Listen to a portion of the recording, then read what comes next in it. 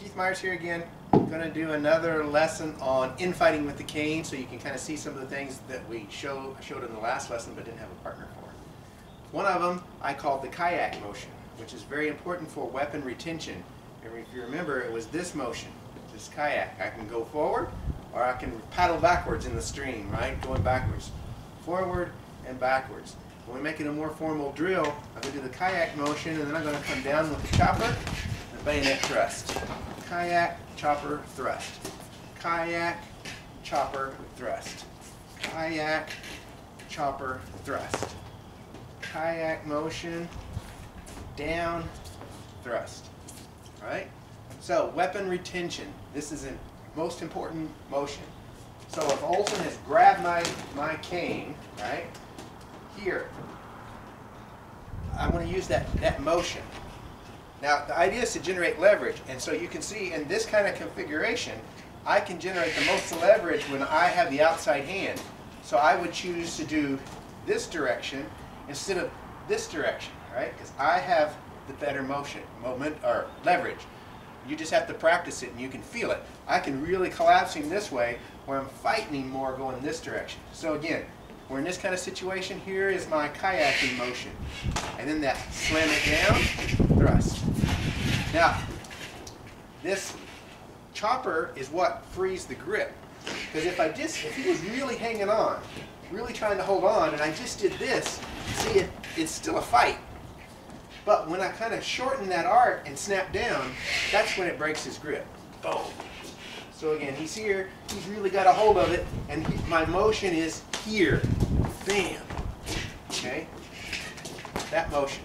Now if he's grabbed two hands in the center, both my hands are on the outside, I've got all the leverage, and I can go either direction because I've got the wider grip and I'm on the outside. So it doesn't matter. He's holding, I could go this way, I could go this way, I've got all the leverage. Okay? If he grabs two hands on the outside, boom, now it's more of a fight because he's got better leverage than I've got. I've got to really swing him over. So in any of these I could step forward or back, but we're just keeping it simple. In this case I would probably be stepping in because I want to add to my leverage to be able to wrench this out of his grip when he's grabbed it that way. So in that case too, instead of doing the thrust as a follow-up, I can do the smash as a follow-up. He's grabbed wide like that, and I've come across, I've stepped in to break his grip, and then my next step is right there, and I smash him and knock him down. The smash, right?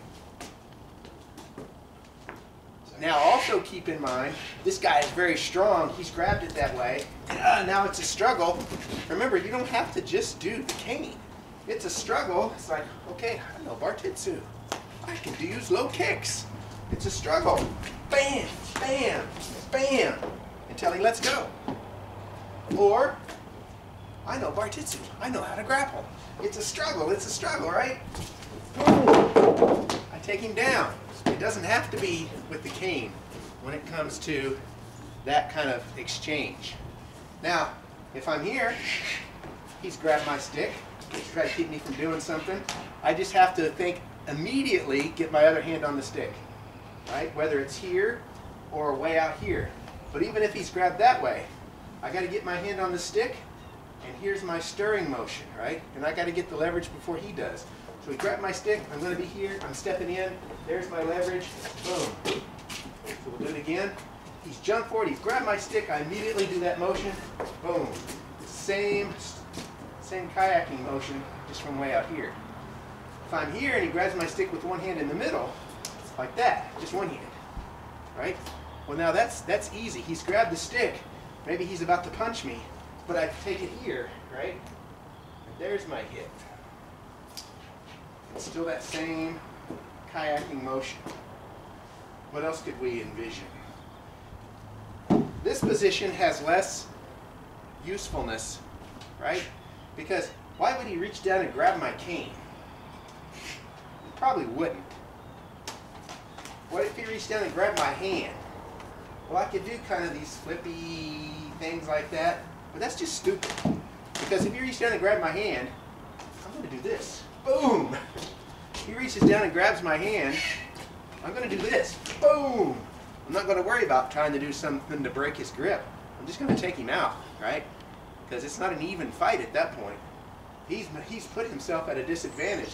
He's reached over and grabbed my hand. Maybe he's trying to keep me from using the cane and he's going to punch me, right? He grabbed my cane and he's about to punch me, so I defend, and right there it is. I don't worry about my cane, okay?